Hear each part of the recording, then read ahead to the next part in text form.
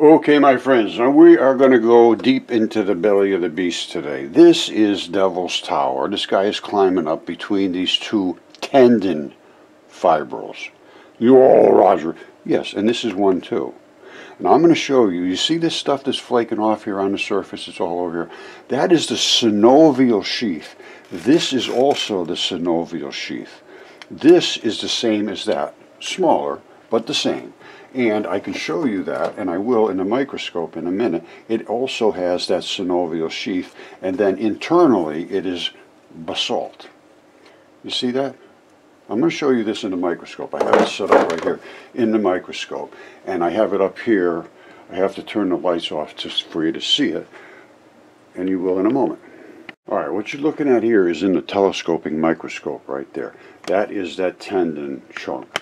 This is what the fascia fibers look like on this lung, which was DNA tested. This is all the blood squirting out of it over here. It's definitely a lung, there's no question. And this is also a lung, as you can see the alveoli holes here. And this one actually had blood leaking out of it after it was extracted from the mud. They boiled. This one had its coating boiled off it all the way down to this tissue layer, which is the alveoli. All right, this one didn't. This one just had its flesh removed around, and the organ in total remained. Now, let's look at this pattern. You see what this looks like? That's fascia. It's on every single mud fossil. Virtually every one has the same stuff. Now, what does that foot, or whatever that is right there, that tendon look like in a microscope? Exactly the same. Identical, no difference whatsoever. And they all look the same. You see it? That's my lung right here that was DNA tested, human. And that's the one up there. It's this tendon block right there. Now, what about the foot? Is the foot the same? Absolutely it is. Is the goose head the same? Absolutely it is. Is this bone the same on its surface? Absolutely it is. Because these are collagens. I'll show you those real quick. Okay, this is going to be Professor Simon. He's going to be asking some questions. But I'm saying they took these tendon straps and they just broke them up and made these kind of things. They didn't vitrify that at all, and I'm not sure that's what he's saying. But he is talking about vitrification. Now watch this. Stones, cup and ring marks, but possibly the most intriguing thing that they left behind was vitrified rock forms.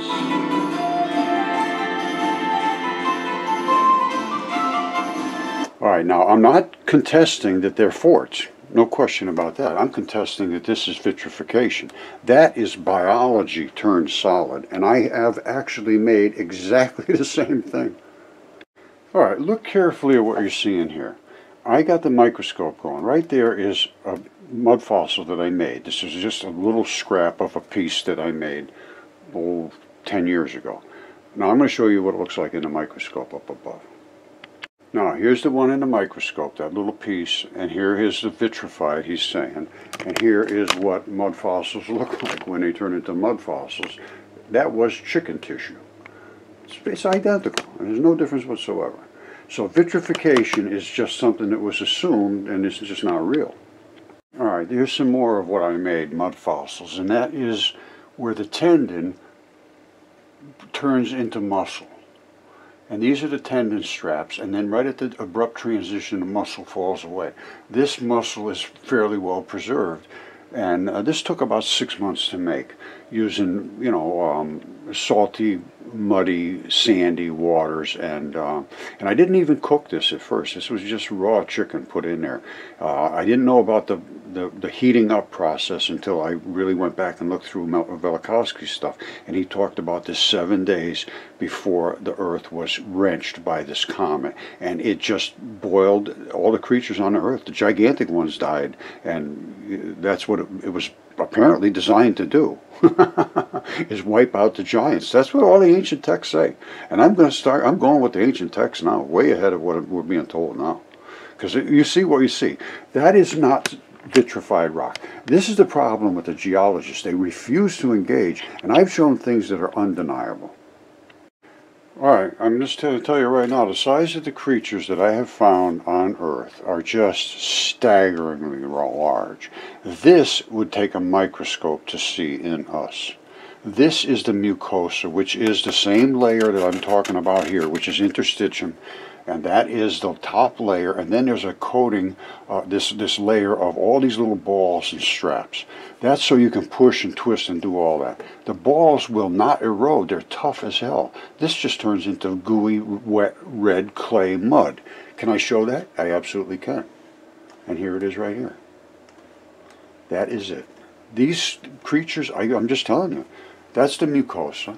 This is the interstitial layer. And these little balls have eroded away. It went way out. I don't know how far it went, but it's eroding into the creature's body. And this is literally mud. That's what you find in mud, is nothing more than flesh that has eroded. These balls still have biology left in them. That's why things are growing on them. All right. Now this is the mucosa, this is the interstitium, these are the balls. I was going to do a big long thing today, but I don't see any reason to do that. I'm going to go through a whole series of videos about my discovery of mud fossils and show all the deep details. It's time to get somebody to take a look at it, and maybe Professor Simon will. And what I want you to do this for me. If you took geology courses, everybody did. Everybody had geology and biology and all that, and if you went to school at all. What you want to do is confront your biology and geology teachers and so forth. Say, well, what is this? Is that biology or is that geology? Or is it both? It is both.